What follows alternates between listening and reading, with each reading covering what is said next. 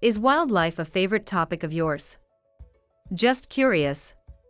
Well, let's begin.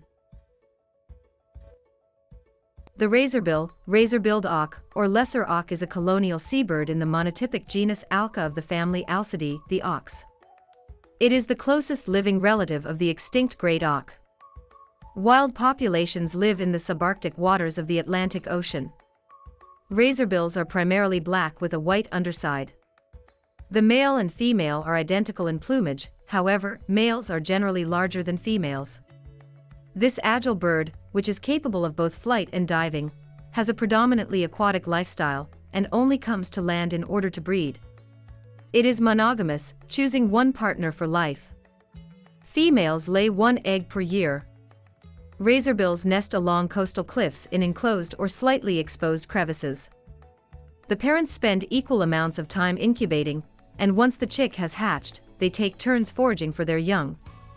The razorbill has a white belly and a black head, neck, back, and feet during the breeding season. A thin white line also extends from the eyes to the end of the bill. Its head is darker than that of a common murre. During the non-breeding season, the throat and face behind the eye become white, and the white line on the face and bill becomes less prominent. The bill is black, deep and laterally compressed, with a blunt end. It has several vertical grooves or furrows near the curved tip, one of them adorned with a white, broken vertical line.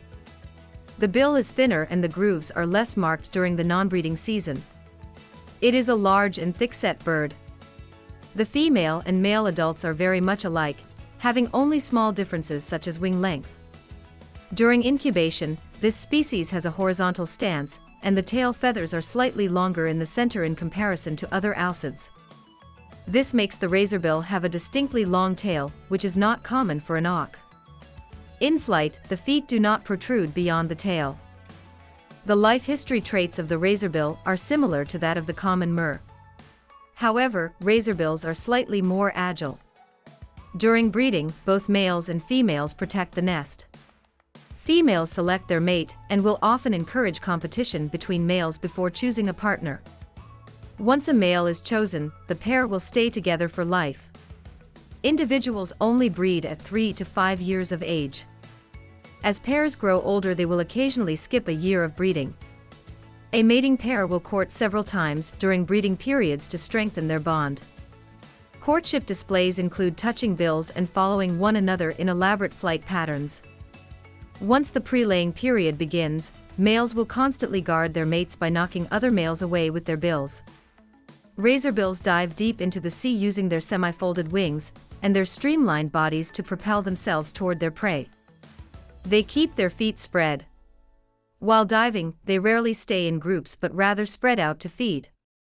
During a single dive, an individual can capture and swallow many schooling fish, depending on their size. The diet is very similar to that of a common murre or common guillemot.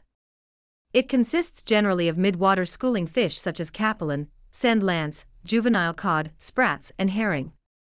It may also include crustaceans and polychaetes. The adult razorbill has several predators which include polar bears, great black-backed gulls, peregrine falcons, ravens, crows, and jackdaws. The general predators of their eggs are gulls and ravens. The best chance for adult razorbill to avoid predation is by diving. Arctic foxes can also predate significant numbers of adults, eggs, and chicks in some years. Now, let's listen to its call.